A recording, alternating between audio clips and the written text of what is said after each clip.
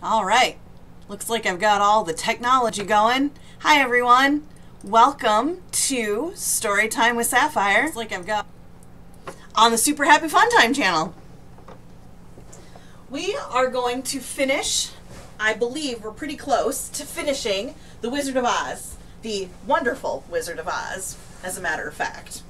This is the first book in the multi-book installment of Wizard of Oz features by L. Frank Baum.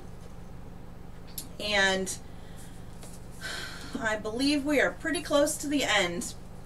For those of you who have been following along, it is a bit different from the movie, so, well, from the musical movie genre. So it's been pretty fun to read. So, to the book. Chapter 13, The Rescue. The Cowardly Lion was much pleased to hear that the Wicked Witch had been melted by a bucket of water, and Dorothy at once unlocked the gate of his prison and set him free. They went in together to the castle, where Dorothy's first act was to call all the Winkies together and tell them that they were no longer slaves. There was great rejoicing among the yellow Winkies, for they had been made to work hard during many years for the Wicked Witch, who had always treated them with great cruelty. They kept this day as a holiday then and ever after, and spent the time in feasting and dancing. "If our friends, the Scarecrow and the Tin Woodman, were only with us," said the Lion, "I should be quite happy." "Don't you suppose we could rescue them?" asked the girl anxiously. "We can try," answered the Lion. So they called the yellow Winkies and asked them if they would help to rescue their friends. And the Winkies said that they would be delighted to do all in their power for Dorothy, who had set them free from bondage. So she chose a number of the Winkies who looked as if they knew the most, and they all started away. They traveled that day and part of the next until they came to the rocky plain where the Tin Woodman lay, all battered and bent. His axe was near him, but the blade was rusted and the handle broken off short. The Winkies lifted him tenderly in their arms and carried him back to the Yellow Castle again, Dorothy shedding a few tears by the way at the sad plight of her old friend, and the Lion looking sober and sorry. When they reached the castle, Dorothy said to the Winkies, "Are any of your people tinsmiths?" "Oh, yes. Some of us are very good tinsmiths," they told her. "Then bring them to me," she said, and when the tinsmiths came, bringing with them all their tools in baskets, she inquired, "Can you straighten out those dents in the Tin Woodman and bend him back into shape again, and solder him together where he is broken?" The tinsmiths looked the Woodman over carefully, and then answered that they thought they could mend him, so he would be as good as ever. So they set to work in one of the big yellow rooms of the castle, and worked for 3 days and 4 nights, hammering and twisting and bending and soldering and polishing and pounding at the legs and body and head of the Tin Woodman, until at last he was straightened out into his old form, and his joints worked as well as ever. For those of you watching as well as listening, this is Mia. She's Sam's sister. Sam's the cat that was in the last video, the last story time with Sapphire, and now this is Mia.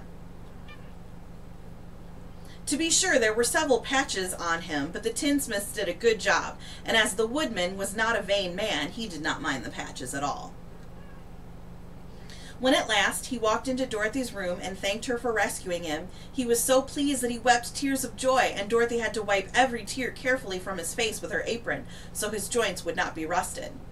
At the same time, her own tears fell thick and fast at the joy of meeting her old friend again, and these tears did not need to be wiped away. As for the Lion, he wiped his eyes so often with the tip of his tail that it became quite wet, and he was obliged to go out into the courtyard and hold it in the sun till it dried. "If we only had the Scarecrow with us again," said the Tin Woodman, when Dorothy had finished telling him everything that had happened, "I should be quite happy." "We must try to find him," said the girl. So she called the Winkies to help her, and they walked all that day and part of the next until they came to the tall tree in the branches of which the winged monkeys had tossed the Scarecrow's clothes. It was a very tall tree, and the trunk was so smooth that no one could climb it, but the Woodman said at once, "I'll chop it down, and then we can get the Scarecrow's clothes." Now, while the tinsmiths had been working had been at work mending the woodman himself, another of the Winkies, who was a goldsmith, had made an axe handle of solid gold and fitted it to the woodman's axe instead of the old broken handle. Others polished the blade until all the rust was removed and it glistened like burnished silver. As soon as he had spoken, the Tin Woodman began to chop, and in a short time the tree fell over with a crash, when the Scarecrow's clothes fell out of the branches and rolled off on the ground. Dorothy picked them up and had the Winkies carry them back to the castle, where they were stuffed with nice, clean straw. And behold, here was the Scarecrow, as good as ever, thanking them over and over again for saving him. Now that they were reunited, Dorothy and her friends spent a few happy days at the Yellow Castle, where they found everything they needed to make them comfortable. But one day the girl thought of Aunt Em and said, "We must go back to Oz and claim his promise." "Yes," said the Woodman, "at last I shall get my heart." "And I shall get my brains," added the Scarecrow joyfully. "And I shall get my courage," said the Lion thoughtfully. "And I shall get back to Kansas," cried Dorothy, clapping her hands. "Oh, let us start for the Emerald City tomorrow." This they decided to do. The next day they called the Winkies together and bade them goodbye. The Winkies were sorry to have them go, and they had grown so fond of the Tin Woodman that they begged him to stay and rule over them and the Yellow Land of the West.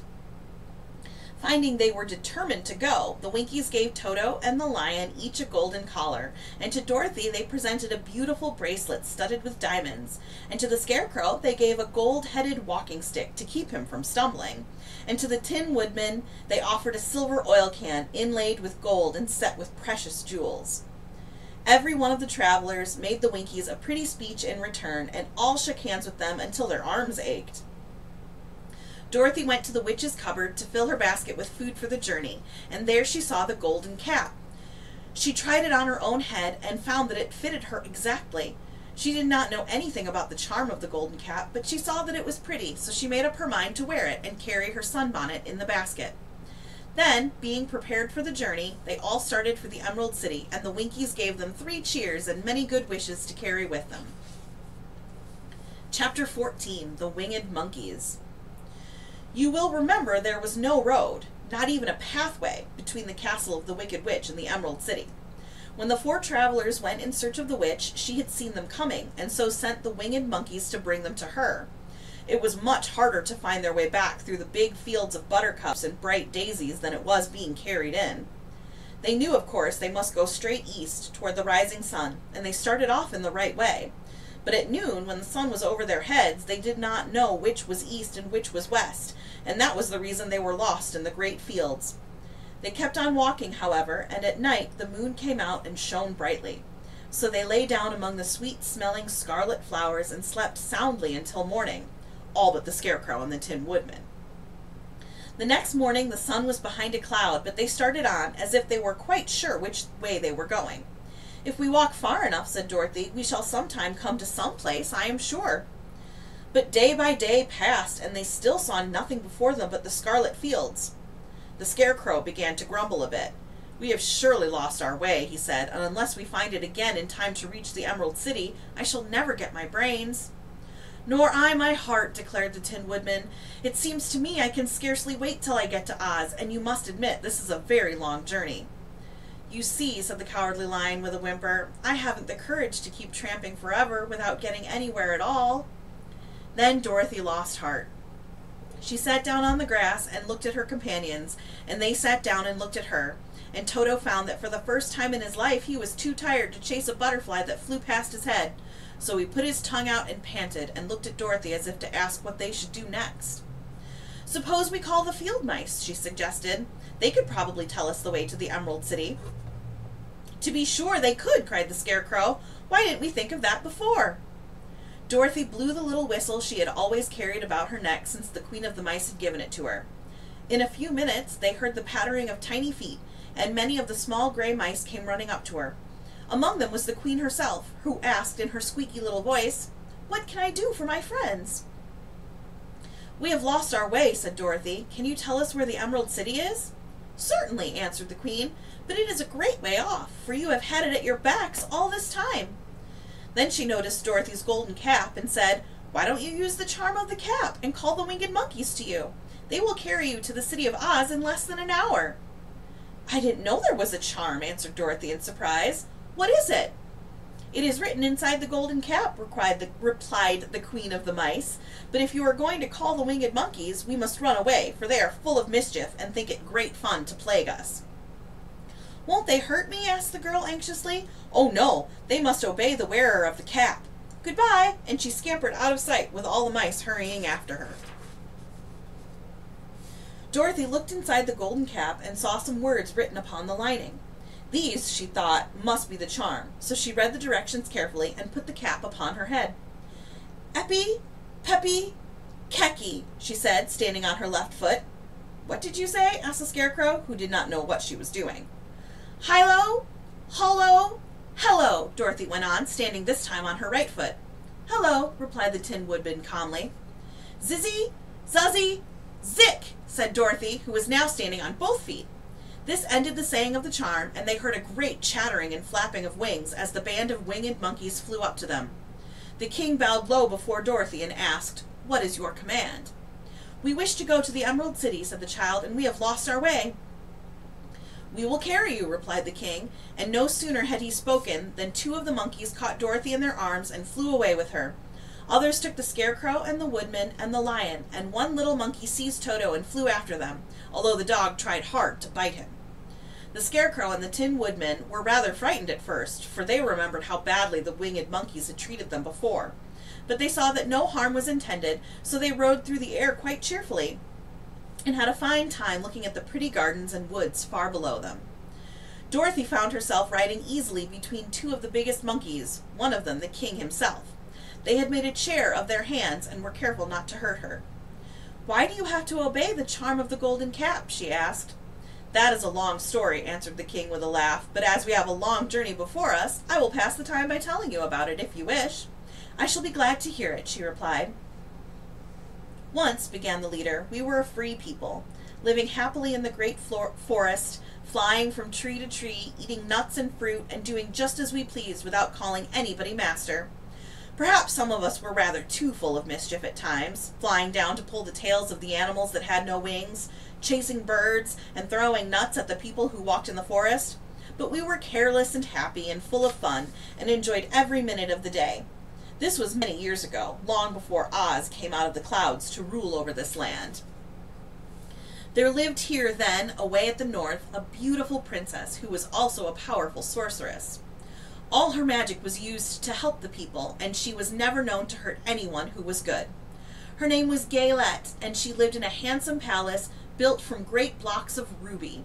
Everyone loved her, but her greatest sorrow was that she could find no one to love in return, since all the men were much too stupid and ugly to mate with one so beautiful and wise.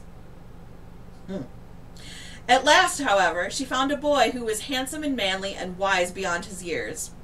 Gaylette made up her mind that when he grew to be a man, she would make him her husband. So she took him to her ruby palace and used all her magic powers to make him as strong and good and lovely as any woman could wish. When he grew to manhood, Quilala, as he was called, was said to be the best and wisest man in all the land, while his manly beauty was so great that Gaylette loved him dearly and hastened to make everything ready for the wedding. My grandfather was at the time the king of the winged monkeys, which lived in the forest near Gaylette's palace, and the old fellow loved a joke better than a good dinner. One day, just before the wedding, my grandfather was flying out with his band when he saw Quilala walking beside the river. He was dressed in a rich costume of pink silk and purple velvet, and my grandfather thought he would see what he could do. At his word, the band flew down and seized Quilala, carried him in their arms until they were over the middle of the river, and then dropped him into the water. "Swim out, my fine fellow," cried my grandfather, "and see if the water has spotted your clothes." Quilala was much too wise not to swim, and he was not in the least spoiled by all his good fortune. He laughed, but when he came to the top of the water and swam into shore, Gaylette came running out to him. She found his silks and velvet all ruined by the river. The princess was angry, and she knew, of course, who did it. She had all the winged monkeys brought before her, and she said at first that their wings should be tied, and they should be treated as they had treated Quilala, dropped in the river. But my grandfather pleaded hard, for he knew the monkeys would drown in the river with their wings tied, and Quilala said a kind word for them also, so that Galet finally spared them, on condition that the winged monkeys should ever after do 3 times the bidding of the owner of the golden cap. This cap had been made for a wedding present to Quilala, and it is said to have cost the princess half her kingdom. Of course, my grandfather and all the other monkeys at once agreed to the condition, and that is how it happens that we are 3 times the slaves of the owner of the golden cap, whosoever he may be. And what became of them? Asked Dorothy, who had been greatly interested in the story. Quilala, being the first owner of the golden cap, replied the monkey, he was the first to lay his wishes upon us. As his bride could not bear the sight of us, he called us all to him in the forest after he had married her, and ordered us always to keep where she could never again set eyes on a winged monkey, which we were glad to do, for we were all afraid of her. This was all we ever had to do until the golden cap fell into the hands of the Wicked Witch of the West, who made us enslave the Winkies, and afterward drive Oz himself out of the land of the West. Now the golden cap is yours, and 3 times you have the right to lay your wishes upon us. As the Monkey King finished his story, Dorothy looked down and saw the green, shining walls of the Emerald City before them. She wondered at the rapid flight of the monkeys, but was glad the journey was over. The strange creatures set the travelers down carefully before the gate of the city. The king bowed low to Dorothy, and then flew swiftly away, followed by all his band. "That was a good ride," said the little girl. "Yes, and a quick way out of our troubles," replied the lion. "How lucky it was you brought that wonderful cap." Chapter 15, The Discovery of Oz the Terrible. The 4 travelers walked up to the great gate of the Emerald City and rang the bell. After ringing several times, it was opened by the same guardian of the gate they had met before. "What? Are you back again?" he asked in surprise. "Do you not see us?" answered the Scarecrow. "But I thought you had gone to visit the Wicked Witch of the West." "We did visit her," said the Scarecrow. "And she let you go again?" asked the man in wonder. "She could not help it, for she is melted," explained the Scarecrow. "Melted? Well, that is good news indeed," said the man. "Who melted her?" "It was Dorothy," said the lion gravely. "Good gracious!" exclaimed the man, and he bowed very low indeed before her. Then he led them into his little room and locked the spectacles from the great box on all their eyes, just as he had done before. Afterward they passed on through the gate into the Emerald City, and when the people heard from the guardian of the gate that they had melted the Wicked Witch of the West, they all gathered around the travelers and followed them in a great crowd to the Palace of Oz. The soldier with the green whiskers was still on guard before the door, but he let them in at once, and they were again met by the beautiful green girl, who showed each of them to their old rooms at once, so they might rest until the great Oz was ready to receive them. The soldier had the news carried straight to Oz that Dorothy and the other travelers had come back again after destroying the Wicked Witch, but Oz made no reply. They thought the great wizard would send for them at once, but he did not. They had no word from him the next day, nor the next, nor the next. The waiting was tiresome and wearing, and at last they grew vexed that Oz should treat them in so poor a fashion after sending them to undergo hardships and slavery. So the Scarecrow at last asked the green girl to take another message to Oz, saying if he did not let them in to see him at once, they would call the winged monkeys to help them, and find out whether he kept his promises or not. When the wizard was given this message, he was so frightened that he sent word for them to come to the throne room at 4 minutes after 9 o'clock the next morning. He had once met the winged monkeys in the land of the West, and he did not wish to meet them again. The 4 travelers passed a sleepless night, each thinking of the gift Oz had promised to bestow on him. Dorothy fell asleep only once, and then she dreamed she was in Kansas, where Aunt Em was telling her how glad she was to have her little girl at home again. Promptly at 9 o'clock the next morning, the green-whiskered soldier came to them, and 4 minutes later they all went into the throne room of the great Oz. Of course, each one of them expected to see the wizard in the shape he had taken before, and all were greatly surprised when they looked about and saw no one at all in the room. They kept close to the door, and closer to one another, for the stillness of the empty room was more dreadful than any of the forms they had seen Oz take.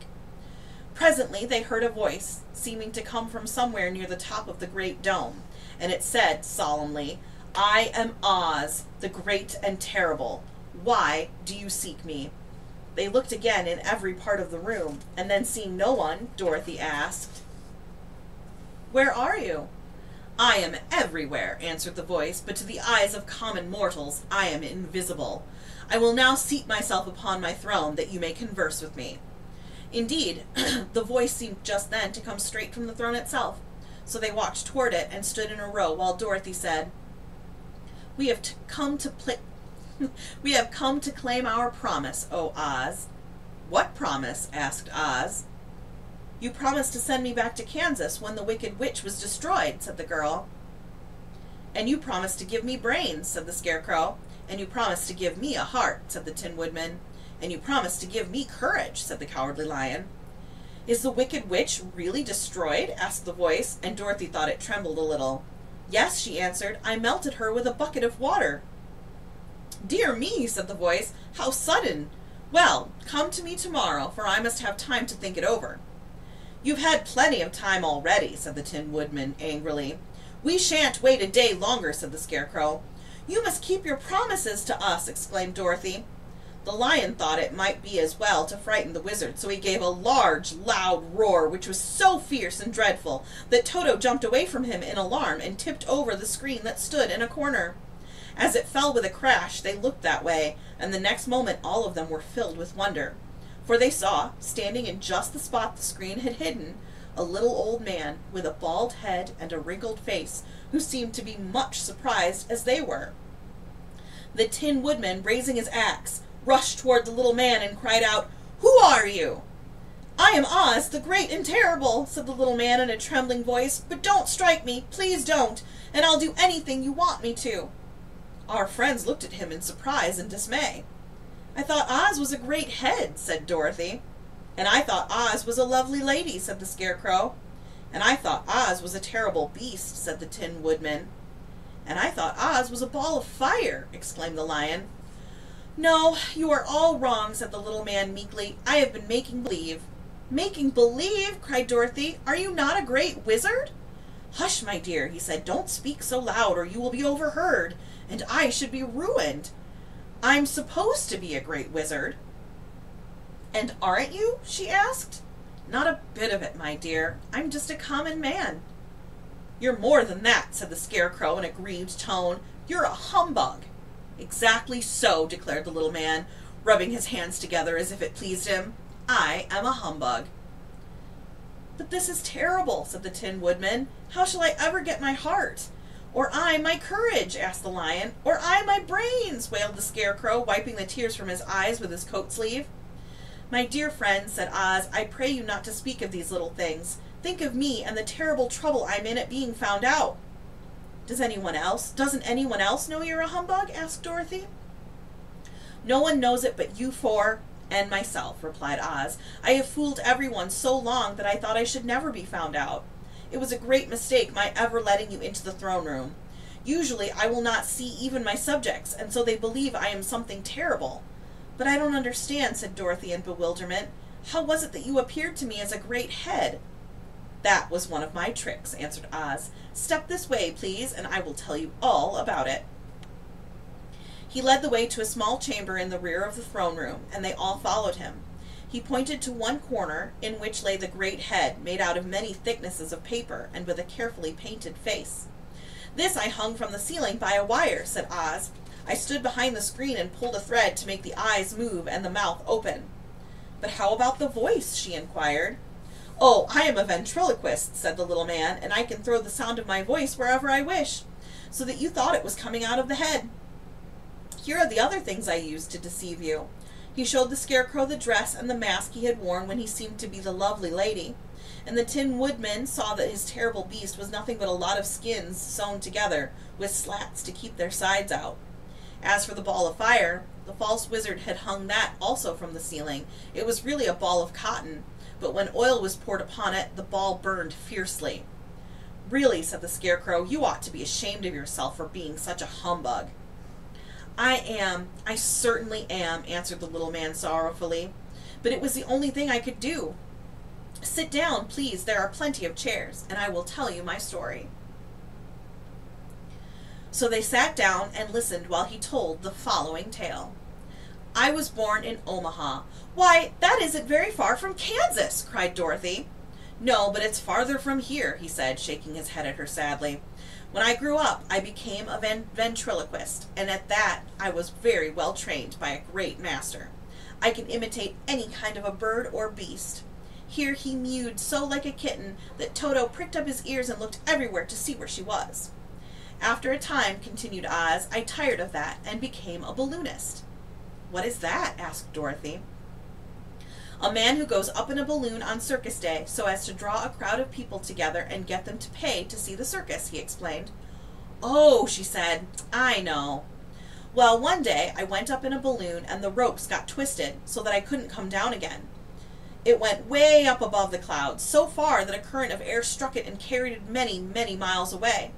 For a day and a night I traveled through the air, and on the morning of the second day I awoke and found the balloon floating over a strange and beautiful country.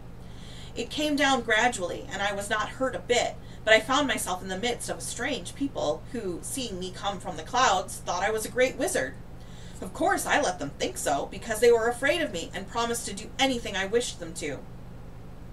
Just to amuse myself and keep the good people busy, I ordered them to build this city and my palace, and they did it all willingly and well.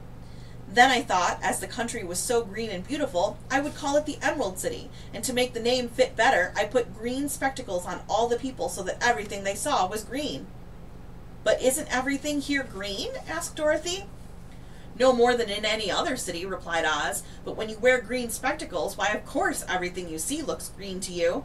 The Emerald City was built a great many years ago, for I was a young man when the balloon brought me here, and I am a very old man now. But my people have worn green glasses on their eyes so long that most of them think it really is an Emerald City, and it certainly is a beautiful place, abounding in jewels and precious metals, and every good thing that is needed to make one happy. I have been good to the people, and they like me, but ever since this palace was built, I have shut myself up and would not see any of them. One of my greatest fears was the witches, for while I had no magical powers at all, I soon found out that the witches were really able to do wonderful things. There were 4 of them in this country, and they ruled the people who live in the north and south and east and west. Fortunately, the witches of the north and south were good, and I knew they would do me no harm. But the witches of the east and west were terribly wicked, and had they not thought I was more powerful than they themselves, they would surely have destroyed me. As it was, I lived in deadly fear of them for many years, so you can imagine how pleased I was when I heard your house had fallen on the wicked witch of the east. When you came to me, I was willing to promise anything if you would only do away with the other witch. But, now that you have melted her, I am ashamed to say that I cannot keep my promises. I think you are a very bad man, said Dorothy. Oh, no, my dear, I'm really a very good man, but I'm a very bad wizard, I must admit. Can't you give me brains? Asked the Scarecrow. You don't need them. You are learning something every day. A baby has brains, but it doesn't know much. Experience is the only thing that brings knowledge, and the longer you are on Earth, the more experience you are sure to get. That may all be true, said the Scarecrow, but I shall be very unhappy unless you give me brains. The false wizard looked at him carefully. Well, he said with a sigh, I'm not much of a magician, as I said. But if you will come to me tomorrow morning, I will stuff your head with brains. I cannot tell you how to use them, however. You must find that out for yourself.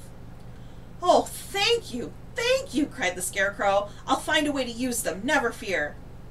But how about my courage? Asked the Lion anxiously.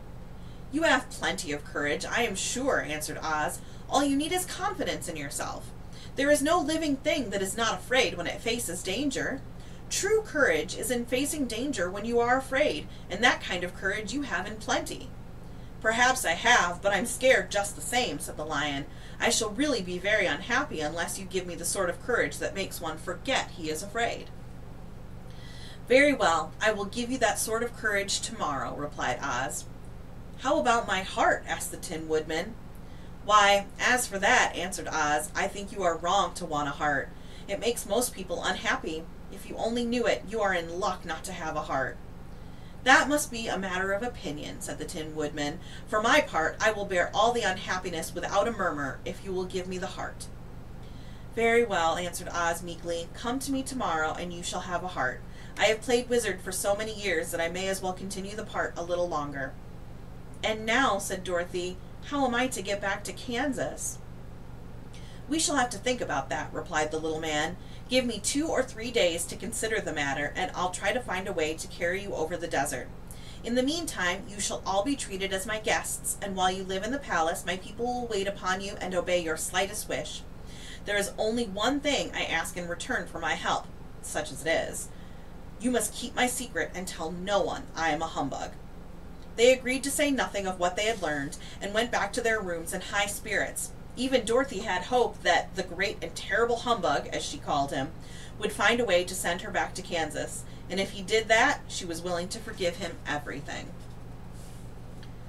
Chapter 16. The Magic Art of the Great Humbug. Next morning, the Scarecrow said to his friends, "Congratulate me. I am going to Oz to get my brains at last. When I return, I shall be as other men are." "I have always liked you as you were," said Dorothy simply. "It is kind of you to like a scarecrow," he replied, "but surely you will think more of me when you hear the splendid thoughts my new brain is going to turn out." Then he said goodbye to them all in a cheerful voice and went to the throne room, where he rapped upon the door. "Come in," said Oz. The Scarecrow went in and found the little man sitting by the window engaged in deep thought. "I have come for my brains," remarked the Scarecrow a little uneasily. "Oh yes, sit down in that chair, please," replied Oz. "You must excuse me for taking your head off, but I shall have to do it in order to put your brains in their proper place." "That's all right," said the Scarecrow. "You are quite welcome to take my head off, as long as it will be a better one when you put it back on." So the Wizard unfastened his head and emptied out the straw. Then he entered the back room and took up a measure of bran, which he mixed with a great many pins and needles.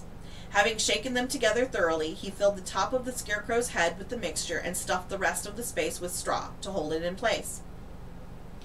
When he had fastened the Scarecrow's head on his body again, he said to him, "Hereafter you will be a great man, for I have given you a lot of brand new brains." The Scarecrow was both pleased and proud at the fulfillment of his greatest wish, and having thanked Oz warmly, he went back to his friends. Dorothy looked at him curiously. His head was quite bulging out at the top with brains. "How do you feel?" she asked. "I feel wise indeed," he answered earnestly. "When I get used to my brains, I shall know everything." "Why are those needles and pins sticking out of your head?" asked the Tin Woodman. "That is proof that he is sharp," remarked the Lion. "Well, I must go to Oz and get my heart," said the Woodman. So he walked to the throne room and knocked at the door. "Come in," called Oz, and the Woodman entered and said, "I have come for my heart." "Very well," answered the little man, "but I shall have to cut a hole in your breast so I can put your heart in the right place. I hope it won't hurt you." "Oh no," answered the Woodman, "I shall not feel it at all." So Oz brought a pair of tinner's shears and cut a small square hole in the left side of the Tin Woodman's breast. Then, going to a chest of drawers, he took out a pretty heart, made entirely of silk and stuffed with sawdust. "Isn't it a beauty?" he asked. "It is indeed," replied the Woodman, who was greatly pleased. "But is it a kind heart?" "Oh, very," answered Oz. He put the heart in the Woodman's breast and then replaced the square of tin, soldering it neatly together where it had been cut. "There," he said, "now you have a heart that any man might be proud of. I'm sorry I had to put a patch on your breast, but it really couldn't be helped." "Never mind the patch," exclaimed the happy Woodman. "I am very grateful to you and shall never forget your kindness." "Don't speak of it," replied Oz. Then the Tin Woodman went back to his friends, who wished him every joy on account of his good fortune. The Lion now walked to the throne room and knocked at the door. "Come in," said Oz. "I have come for my courage," announced the Lion, entering the room. "Very well," answered the little man. "I will get it for you." He went to a cupboard and, reaching up to a high shelf, took down a square green bottle, the contents of which he poured into a green gold dish, beautifully carved. Placing this before the Cowardly Lion, who sniffed at it as if he did not like it, the Wizard said, "Drink." "What is it?" asked the Lion. "Well," answered Oz, "if it were inside of you, it would be courage. You know, of course, that courage is always inside one, so that this really cannot be called courage until you have swallowed it. Therefore, I advise you to drink it as soon as possible." The Lion hesitated no longer, but drank till the dish was empty. "How do you feel now?" asked Oz. "Full of courage," replied the Lion, who went joyfully back to his friends to tell them of his good fortune.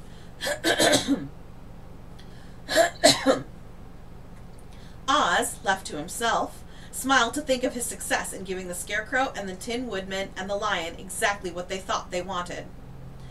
"How can I help being a humbug," he said, "when all these people make me do things that everybody knows can't be done?" It was easy to make the Scarecrow and the Lion and the Woodman happy because they imagined I could do anything, but it will take more than imagination to carry Dorothy back to Kansas, and I'm sure I don't know how it can be done. Chapter 17, How the Balloon Was Launched. For 3 days, Dorothy heard nothing from Oz. These were sad days for the little girl, although her friends were all quite happy and contented. The Scarecrow told them there were wonderful thoughts in his head, but he would not say what they were because he knew no one could understand them but himself. When the Tin Woodman walked about, he felt his heart rattling around inside his breast, and he told Dorothy he had discovered it to be a kinder and more tender heart than the one he had owned when he was made of flesh. The Lion declared he was afraid of nothing on earth and would gladly face an army of men or a dozen of the fierce Kalidas. Thus each of the little party was satisfied except Dorothy, who longed more than ever to get back to Kansas. On the 4th day, to her great joy, Oz sent for her, and when she entered the throne room, he said pleasantly, "Sit down, my dear. I think I have found the way to get you out of this country." "And back to Kansas?" she asked eagerly. "Well, I'm not sure about Kansas," said Oz, "for I haven't the faintest notion which way it lies, but the first thing to do is to cross the desert, and then it should be easy to find your way home." "How can I cross the desert?" she inquired. "Well, I'll tell you what I think," said the little man. "You see, when I came to this country, it was in a balloon. You also came through the air, being carried by a cyclone. So I believe the best way to get across the desert will be through the air. Now, it is quite beyond my powers to make a cyclone, but I've been thinking the matter over, and I believe I can make a balloon." "How?" asked Dorothy. "A balloon," said Oz, "is made of silk, which is coated with glue to keep the gas in it. I have plenty of silk in the palace, so it will be no trouble for us to make the balloon. But in all this country there is no gas to fill the balloon with to make it float." "If it won't float," remarked Dorothy, "it will be of no use to us." "True," answered Oz, "but there is another way to make it float, which is to fill it with hot air. Hot air isn't as good as gas, for if the air should get cold, the balloon would come down in the desert and we should be lost." "We?" exclaimed the girl. "Are you going with me?" "Yes, of course," replied Oz. "I am tired of being such a humbug. If I should go out of this palace, my people would soon discover I am not a wizard, and then they would be vexed with me for having deceived them. So I have to stay shut up in these rooms all day, and it gets tiresome. I'd much rather go back to Kansas with you and be in a circus again." "I shall be glad to have your company," said Dorothy. "Thank you," he answered. "Now, if you will help me sew the silk together, we will begin to work on our balloon."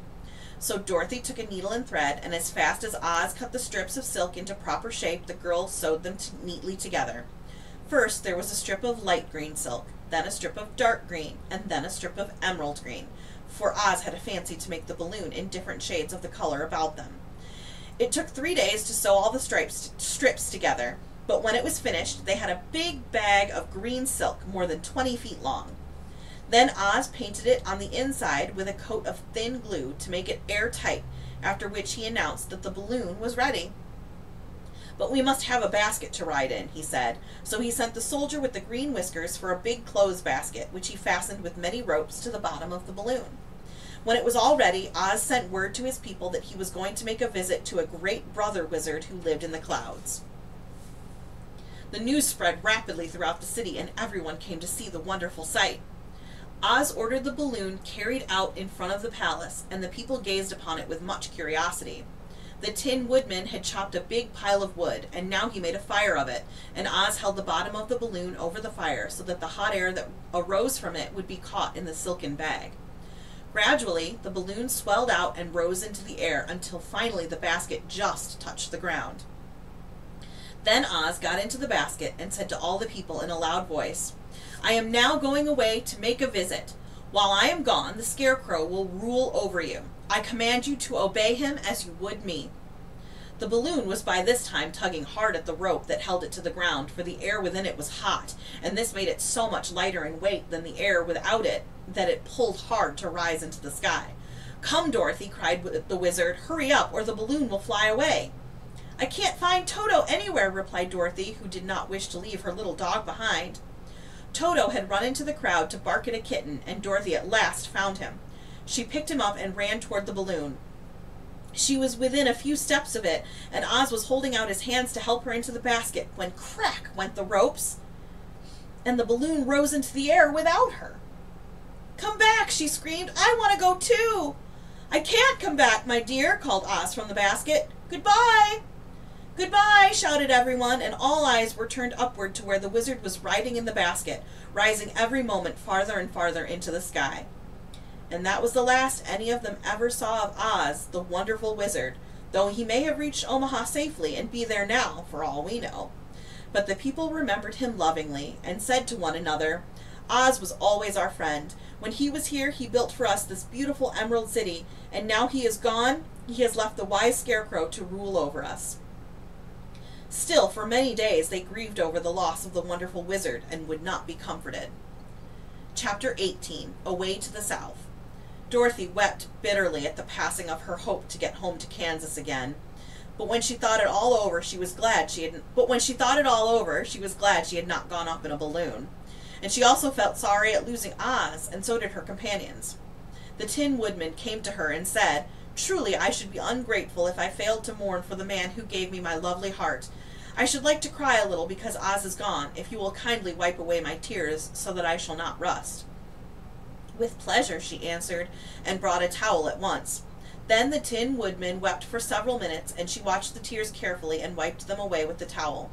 When he had finished, he thanked her kindly and oiled himself thoroughly with his jeweled oil can to guard against mishap. The Scarecrow was now the ruler of the Emerald City, and although he was not a wizard, the people were proud of him. For, they said, there is not another city in all the world that is ruled by a stuffed man. And so, as far as they knew, they were quite right. The morning after the balloon had gone up with Oz, the four travelers met in the throne room and talked matters over. The Scarecrow sat in the big throne, and the others stood respectfully before him. "We are not so unlucky," said the new ruler, "for this palace and the Emerald City belong to us, and we can do just as we please. When I remember that a short time ago I was up on a pole in a farmer's cornfield, and that I am now the ruler of this beautiful city, I am quite satisfied with my lot." "I also," said the Tin Woodman, "am well pleased with my new heart, and really that was the only thing I wished in all the world." "For my part, I am content in knowing I am as brave as any beast that ever lived, if not braver," said the Lion modestly. "If Dorothy would only be contented to live in the Emerald City," continued the Scarecrow, "we might all be happy together." "But I don't want to live here," cried Dorothy. "I want to go to Kansas and live with Aunt Em and Uncle Henry." "Well then, what can be done?" inquired the Woodman. The Scarecrow decided to think, and he thought so hard that the pins and needles began to stick out of his brains. Finally, he said, "Why not call the winged monkeys and ask them to carry you over the desert?"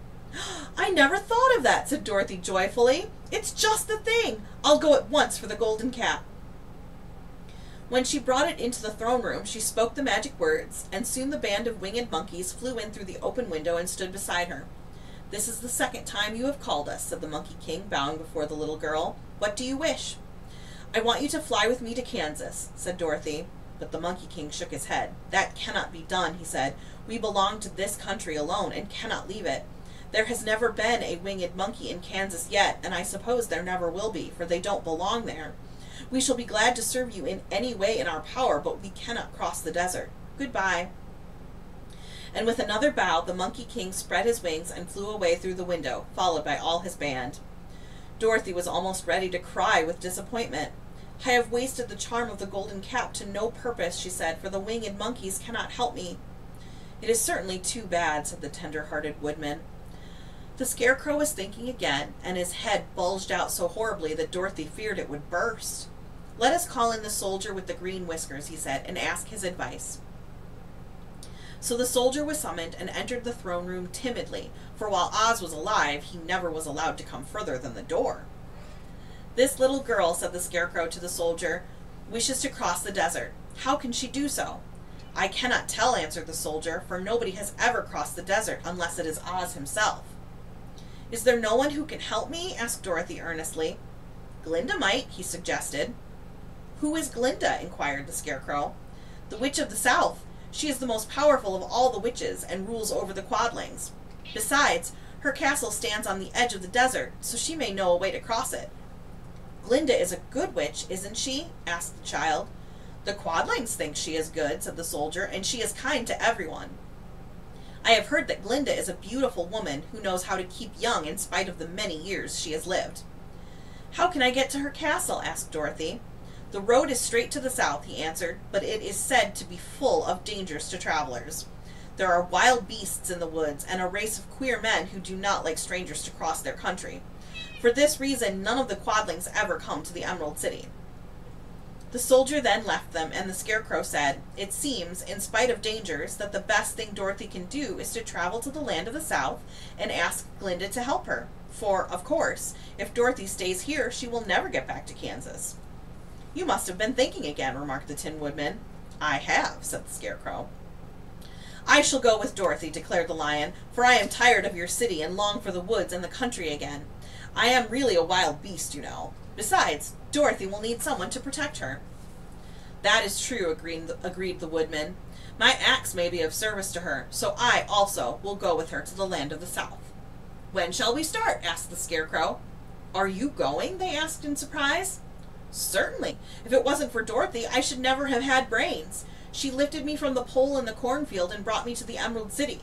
So my good luck is all due to her, and I shall never leave her until she starts back to Kansas for good and all." "Thank you," said Dorothy gratefully. "You are all very kind to me, but I should like to start as soon as possible." "We shall go tomorrow morning," returned the Scarecrow, "so now let us all get ready, for it will be a long journey." Chapter 19. Attacked by the Fighting Trees. The next morning, Dorothy kissed the pretty green girl goodbye, and they all shook hands with the soldier with the green whiskers, who had walked with them as far as the gate.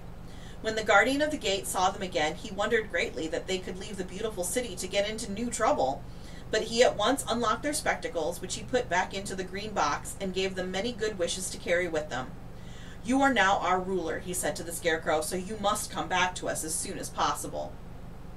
"I certainly shall if I am able," the Scarecrow replied, "but I must help Dorothy to get home first." As Dorothy bade the good-natured guardian a last farewell, she said, "I have been very kindly treated in your lovely city, and everyone has been good to me. I cannot tell you how grateful I am." "Don't try, my dear," he answered. "We would like to keep you with us, but if it is your wish to return to Kansas, I hope you will find a way." He then opened the gate of the outer wall, and they walked forth and started upon their journey. The sun shone brightly as our friends turned their faces toward the land of the South. They were all in the best of spirits and laughed and chatted together. Dorothy was once more filled with the hope of getting home, and the Scarecrow and the Tin Woodman were glad to be of use to her. As for the Lion, he sniffed the fresh air with delight and whisked his tail from side to side in pure joy at being in the country again, while Toto ran around them and chased the moths and butterflies, barking merrily all the time. "City life does not agree with me at all," remarked the Lion as they walked along at a brisk pace. "I have lost much flesh since I lived there, and now I am anxious for a chance to show the other beasts how courageous I have grown." They now turned and took a last look at the Emerald City. All they could see was a mass of towers and steeples behind the green walls, and high up above everything the spires and dome of the Palace of Oz. "Oz was not such a bad wizard after all," said the Tin Woodman as he felt his heart rattling around in his breast. "He knew how to give me brains, and very good brains, too," said the Scarecrow. "If Oz had taken a dose of the same courage he gave me," added the Lion, "he would have been a brave man." Dorothy said nothing. Oz had not kept the promise he made her, but he had done his best, so she forgave him. As he said, he was a good man, even if he was a bad wizard. The first day's journey was through the green fields and bright flowers that stretched about the Emerald City on every side. They slept that night on the grass, with nothing but the stars over them, and they rested very well indeed. In the morning they traveled on until they came to a thick wood. There was no way of going around it, for it seemed to extend to the right and left as far as they could see. And besides, they did not dare change the direction of their journey for fear of getting lost. So they looked for the place where it would be easiest to get into the forest. The Scarecrow, who was in the lead, finally discovered a big tree with such wide-spreading branches that there was room for the party to pass underneath. So he walked forward to the tree, but just as he came under the first branches, they bent down and twined around him, and the next minute he was raised from the ground and flung headlong among his fellow travelers. This did not hurt the Scarecrow, but it surprised him. and he looked rather dizzy when Dorothy picked him up. "Here is another space between the trees," called the Lion. "Let me try it first," said the Scarecrow, "for it doesn't hurt me to get thrown about." He walked up to another tree as he spoke, but its branches immediately seized him and tossed him back again. "This is strange," exclaimed Dorothy. "What shall we do?" "The trees seem to have made up their minds to fight us and stop our journey," remarked the Lion. "I believe I will try it myself," said the Woodman, and shouldering his axe, he marched up to the first tree that had handled the Scarecrow so roughly. When a big branch bent down to seize him, the Woodman chopped at it so fiercely that he cut it in two. At once, the tree began shaking all its branches as if in pain, and the Tin Woodman passed safely under it. "Come on," he shouted to the others, "be quick!" They all ran forward and passed under the tree without injury, except Toto, who was caught by a small branch and shaken until he howled, but the Woodman promptly chopped off the branch and set the little dog free. The other trees of the forest did nothing to keep them back, so they made up their minds that only the first row of trees could bend down their branches, and that probably these were the policemen of the forest, and given this wonderful power in order to keep strangers out of it. The four travelers walked with ease through the trees until they came to the further edge of the wood. Then, to their surprise, they found before them a high wall which seemed to be made of white china. It was smooth, like the surface of a dish, and higher than their heads. "What shall we do now?" asked Dorothy. "I will make a ladder," said the Tin Woodman, "for we certainly must climb over the wall."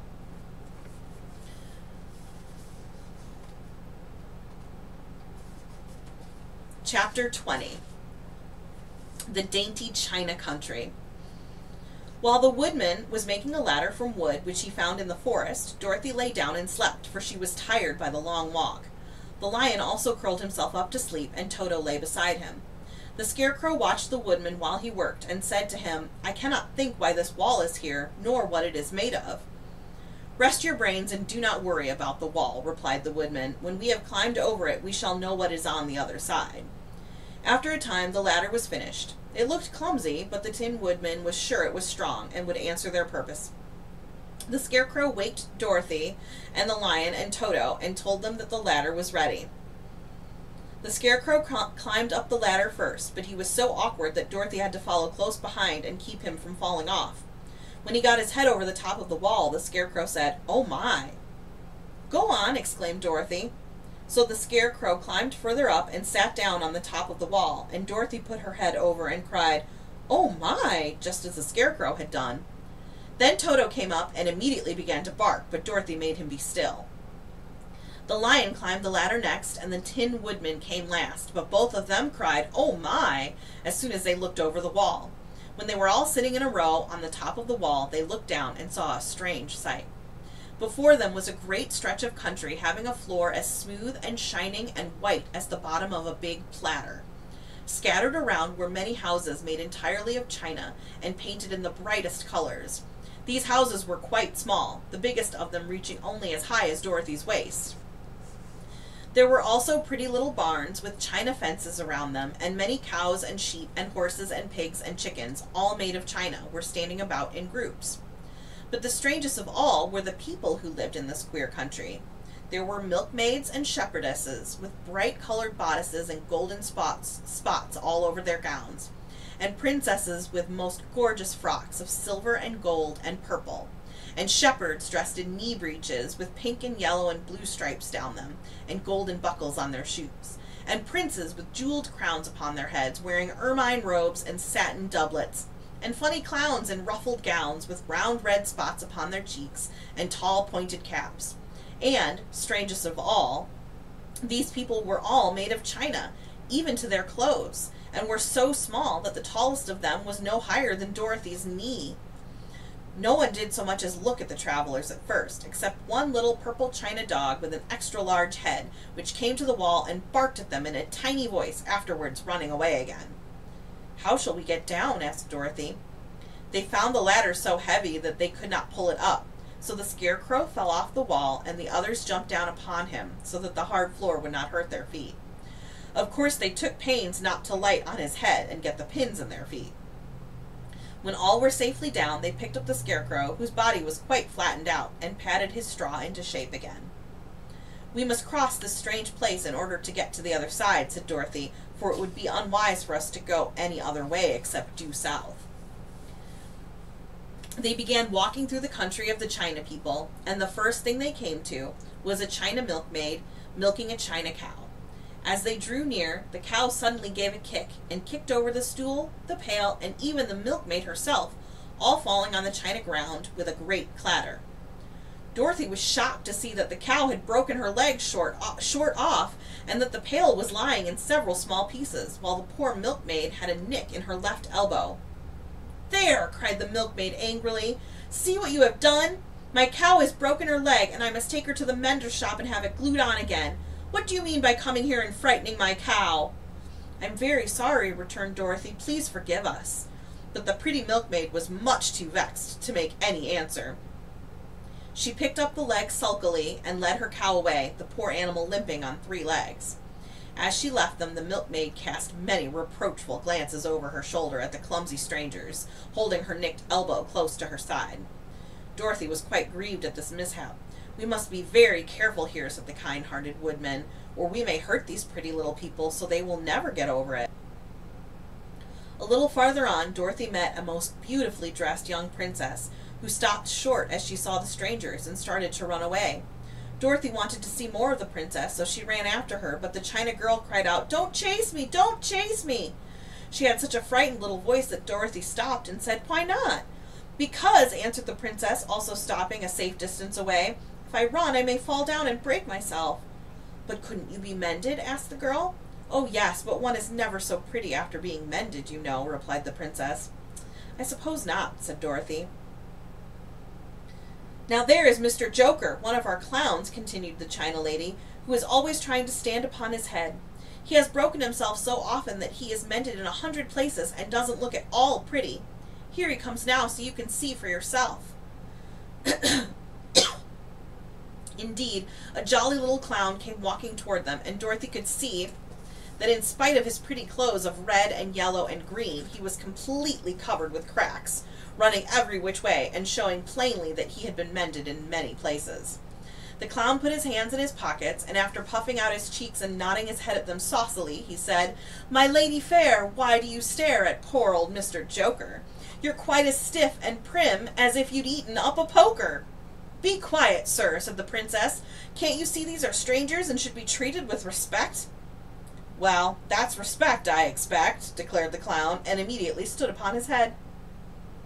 "Don't mind Mr. Joker," said the princess to Dorothy. "He is considerably cracked in his head, and that makes him foolish." "Oh, I don't mind him a bit," said Dorothy, "but you are so beautiful," she continued, "that I am sure I could love you dearly. Won't you let me carry you back to Kansas and stand you on Aunt Em's mantel shelf? I could carry you in my basket."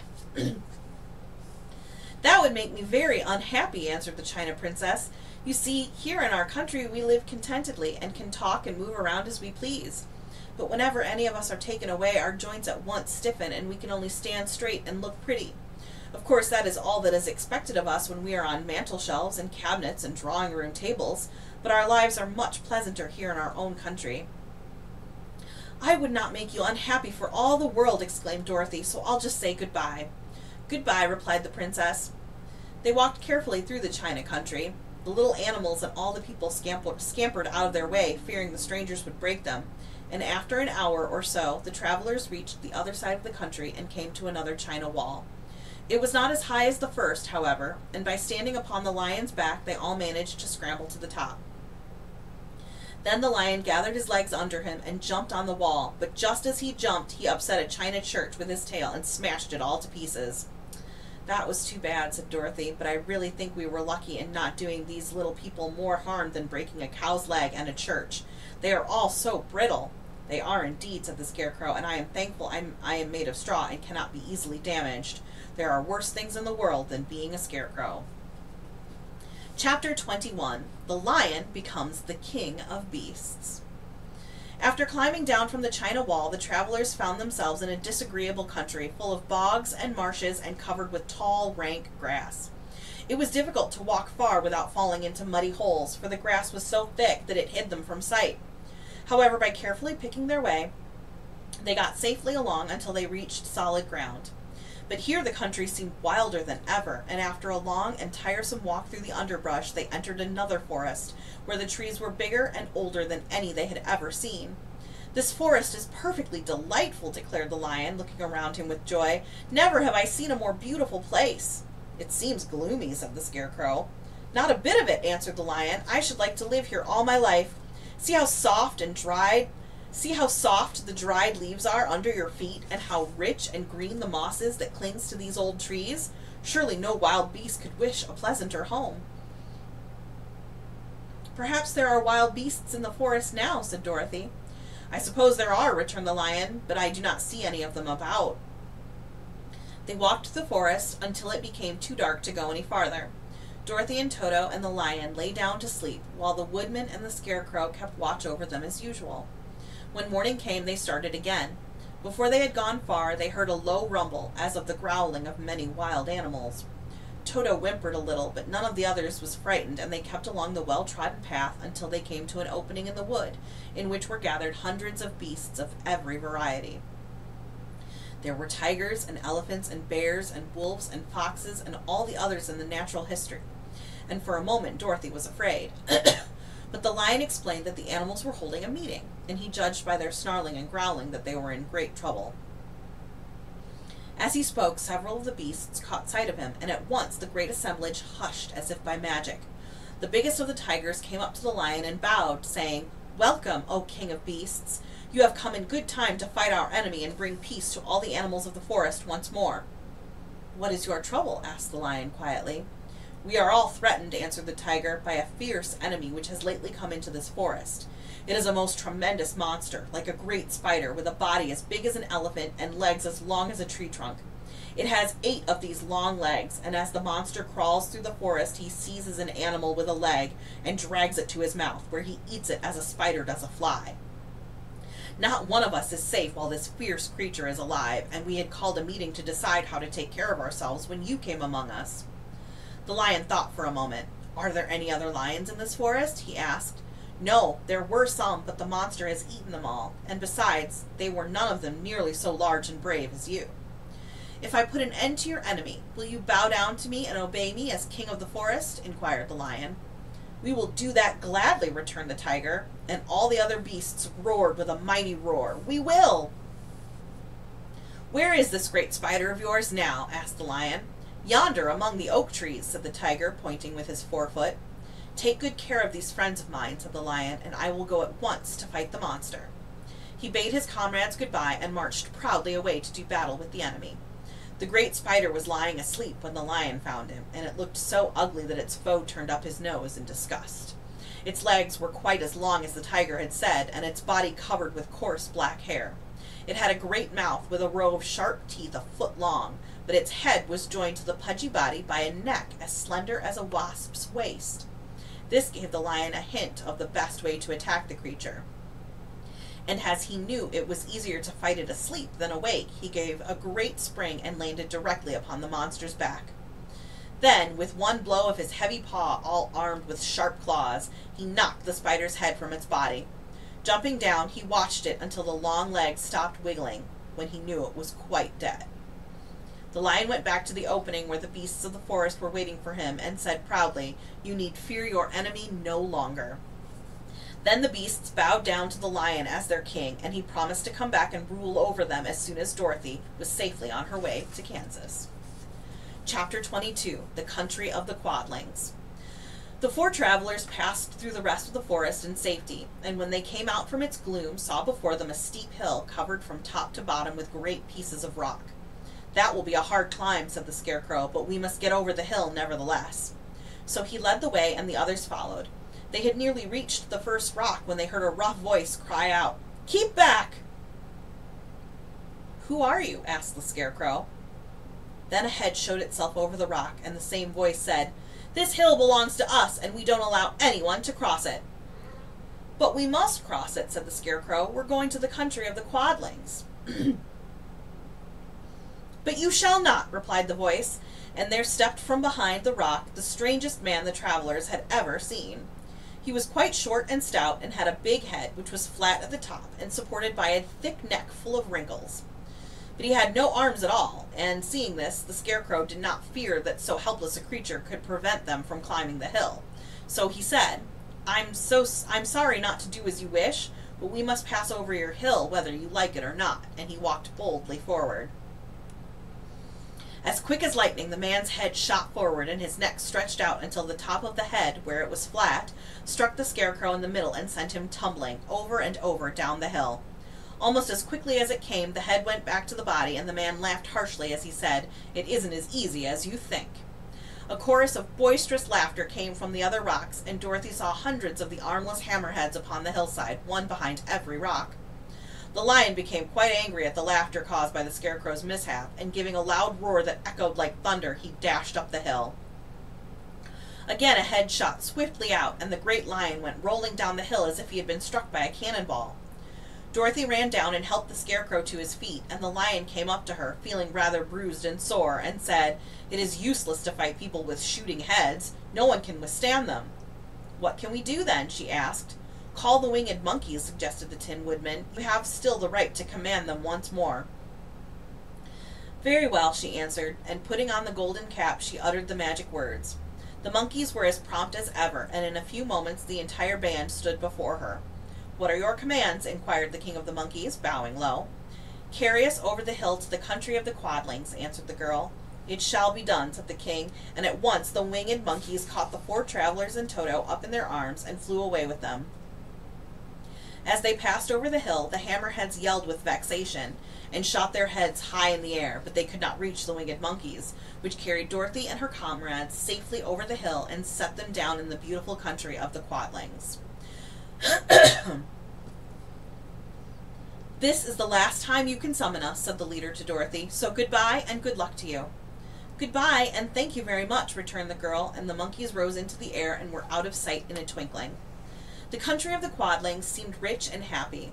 There was field upon field of ripening grain, with well-paved roads running between, and pretty rippling brooks with strong bridges across them.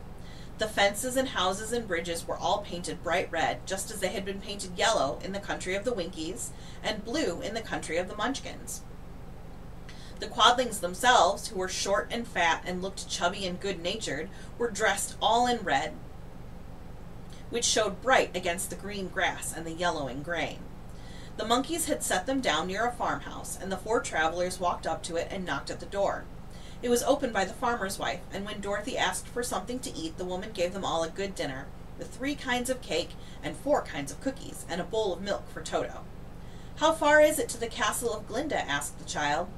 "It is not a great way," answered the farmer's wife. "Take the road to the south, and you will soon reach it."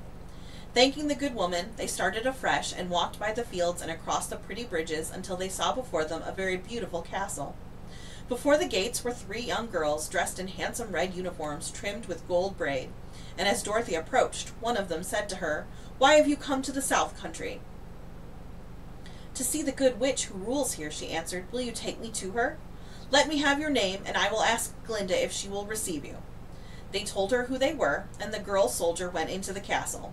After a few moments, she came back to say that Dorothy and the others were to be admitted at once. Chapter 23. The Good Witch Grants Dorothy's Wish. Before they went to see Glinda, however, they were taken to a room of the castle, where Dorothy washed her face and combed her hair, and the lion shook the dust out of his mane, and the Scarecrow patted himself into his best shape, and the Woodman polished his tin and oiled his joints. When they were all quite presentable, they followed the soldier girl into a big room, where the witch Glinda sat upon a throne of rubies. She was both beautiful and young to their eyes. Her hair was a rich red in color and fell in flowing ringlets over her shoulders. Her dress was pure white, but her eyes were blue, and they looked kindly upon the little girl. "What can I do for you, my child?" she asked. Dorothy told the witch all her story, how the cyclone had brought her to the land of Oz, how she had found her companions, and of the wonderful adventures they had met with. "My greatest wish now," she added, "is to get back to Kansas, for Aunt Em will surely think something dreadful has happened to me, and that will make her put on mourning, and unless the crops are better this year than they were last, I am sure Uncle Henry cannot afford it." Glinda leaned forward and kissed the sweet upturned face of the loving little girl. "Bless your dear heart," she said. "I am sure I can tell you of a way to get back to Kansas." Then she added, "But if I do, you must give me the golden cap." "Willingly," exclaimed Dorothy. "Indeed, it is of no use to me now, and when you have it, you can command the winged monkeys 3 times. "And I think I shall need their services just those 3 times, answered Glinda, smiling. Dorothy then gave her the golden cap, and the witch said to the Scarecrow, "What will you do when Dorothy has left us?" "I will return to the Emerald City," he replied, "for Oz has made me its ruler, and the people like me. The only thing that worries me is how to cross the Hill of the Hammerheads. By means of the golden cap, I shall command the winged monkeys to carry you to the gates of the Emerald City," said Glinda, "for it would be a shame to deprive the people of so wonderful a ruler." "Am I really wonderful?" asked the Scarecrow. "You are unusual," replied Glinda. Turning to the Tin Woodman, she asked, "What will become of you when Dorothy leaves this country?" He leaned on his axe and thought a moment. Then he said, "The Winkies were very kind to me and wanted me to rule over them after the Wicked Witch died. I am fond of the Winkies, and if I could get back again to the country of the West, I should like nothing better than to rule over them forever." "My second command to the winged monkeys," said Glinda, "will be that they carry you safely to the land of the Winkies.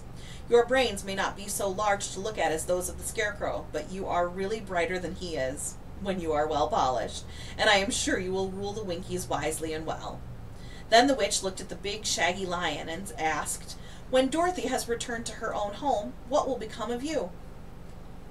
"Over the Hill of the Hammerheads," he answered, "lies a grand old forest, and all the beasts that live there have made me their king.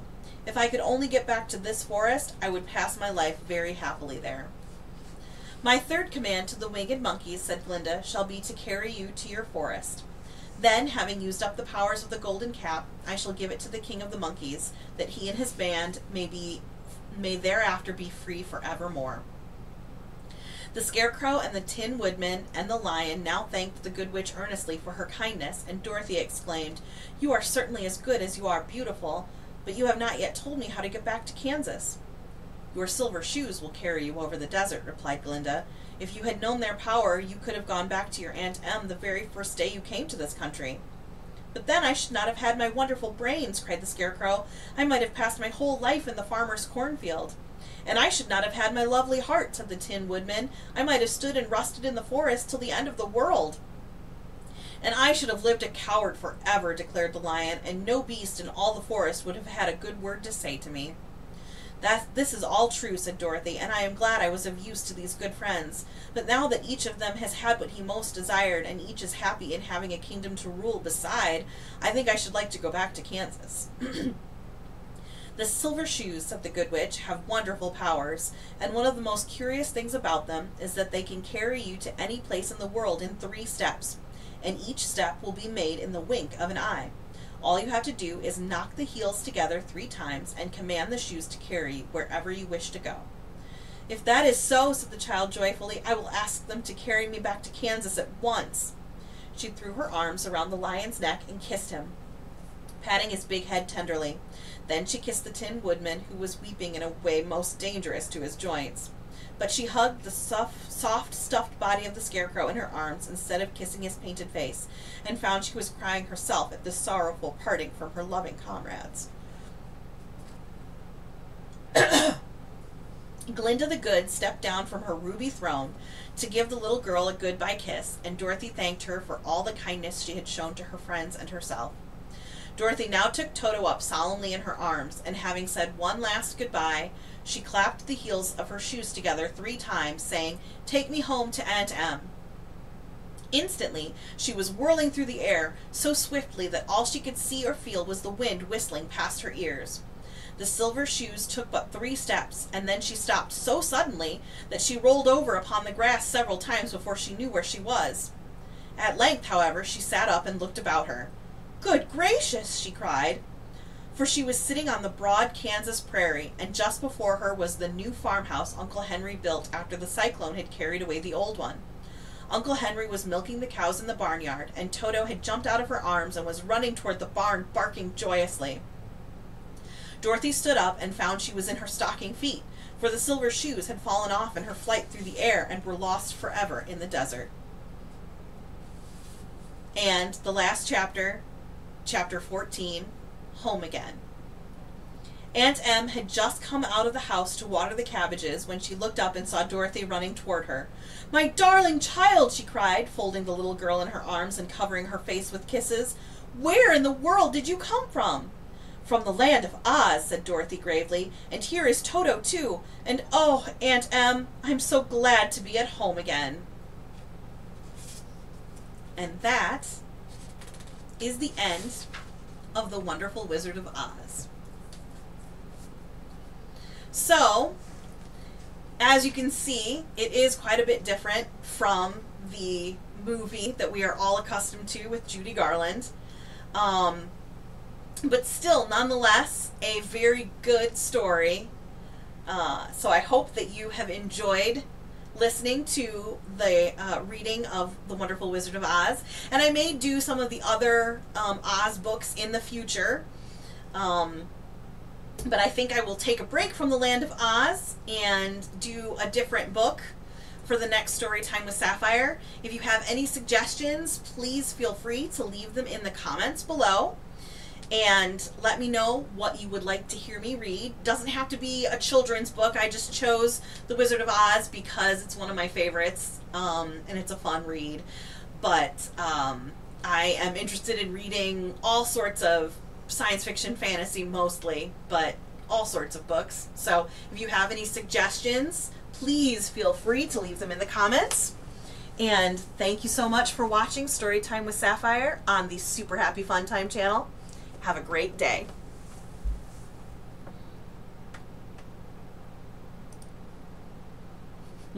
Bye.